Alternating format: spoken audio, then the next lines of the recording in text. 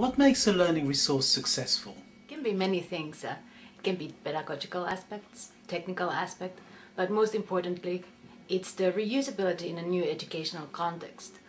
The one that the learning resource was not necessarily intended for in the first place. What can we learn from teachers?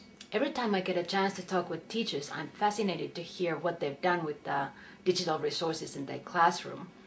There are always new pedagogical ways of using resources with pupils.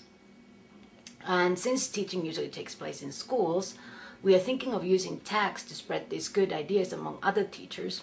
And what is cool about tags is that there's no rules on how they could be used. So we're just waiting for teachers to come up with new ways that we can share not only the resources through tags, but also those good pedagogical ideas that they have. We have identified resources that travel well. Can you explain this concept? Can you give us an example, perhaps? Travel well is related to the reuse of resources in a new linguistic or country context.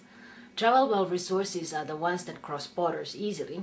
Those borders can be country borders or language borders. Let's look at an example here.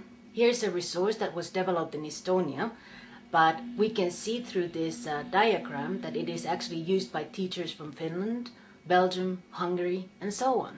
In this case, the resource is in English, so it's somewhat easier for teachers and the learners to use it. In some cases, we find resources, though, that are used by teachers from different countries and they are not in English. That's when things become interesting. For example, this resource was found useful by some teachers in Belgium, and although the resource is in Polish, they were still able to come up with some very interesting pedagogical ideas of how to use this resource in their teaching. Thank you very much.